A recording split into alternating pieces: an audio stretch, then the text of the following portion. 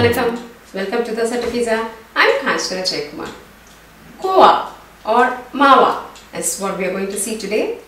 Dear friends, this Mava is a kind of milk product. Like, you know, it's unbelievable. Can you believe that we have made this kind of a soft and a firm Mava at home?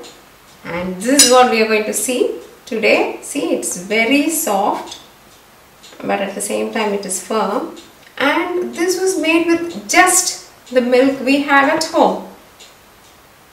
So it doesn't have any impurities, nothing mixed to it. The pure milk Mava is going to be done now. We have 1 liter of full fat milk and a nice neat wok, which preferably could be a non-stick, and just 2 to 3 spoons of water. Now pour this 2 to 3 teaspoons of water to your wok so that your wok doesn't stick to the milk what we are going to add now. This is just a prevention step. This 1 liter of milk will give you around 200 grams of Kova. Something here might be a little less or more, and depends on the kind of milk which we are going to use. I'm using 3.5% fat, so it depends. If you're going to get 2% also, it's fine. So just look into that, and it will vary between 150 to 200 grams, but definitely not less than that. Now let's start the procedure. This will take around 1 to 1.5 hours. Keep it definitely in slow fire and stirring it now and then while you're attending to your other jobs also.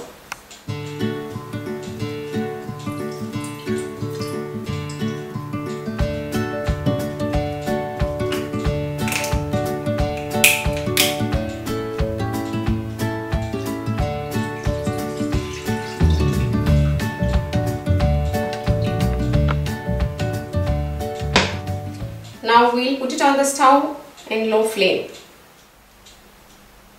Now after 20 minutes, see, you can see a top layer has been formed. Just give it a small stir like this, and again leave it. It will continue to keep reducing. While you're doing your other job, just keep coming now and then and stir this. If you have kept it on low flame, you need not really worry, they don't get burnt underneath. But stir this so that they don't boil outside. And bear it in mind that you should never cover it, and you should never cover and cook. Now this will start reducing slowly. After 1 hour, look, the milk has reduced. It reduced so well that in another 5 to 10 minutes our Khoa will get ready. Can you see? It has become like this. Now slowly just wait. You can see the bubbling here and there. This is how it will come, and finally you can see it will become very thick, and you can switch it off and let it cool. Now again after 10 minutes, look, it has completely reduced, it has thickened.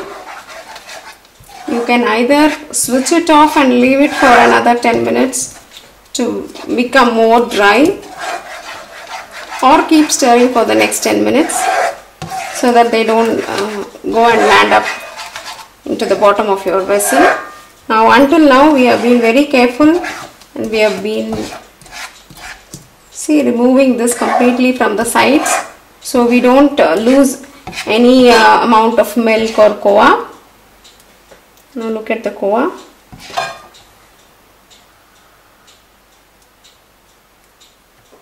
It's done. So I'm going to just leave it for 10 minutes without any flame. Now after 10 minutes, again look at this. This is formed into a thick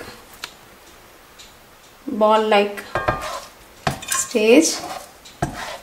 We'll have to let it cool, and then you will get a nice thicker ball, because once it starts cooling, this mixture will thicken. So our Khoa is done. We let it cool and add it to any of our sweets. Now look, we have let it cool and the Khoa has thickened. Now carefully remove with a wooden ladle or anything the sides of your pan, and we can make a nice smooth ball out of this.